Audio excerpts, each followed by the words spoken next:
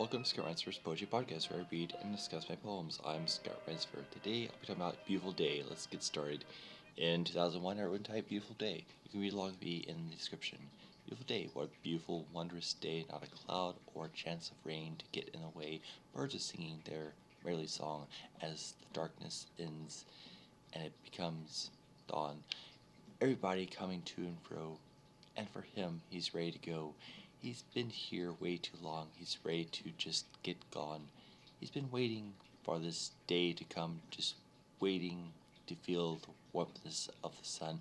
Long days and even longer nights have passed, but tonight he knows is going to be the last.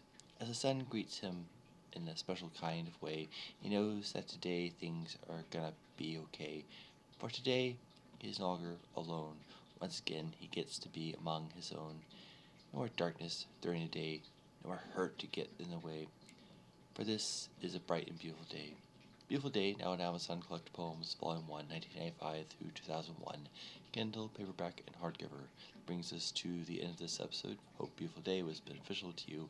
As always, thanks for listening to Scott Ransopher's Poetry Podcast.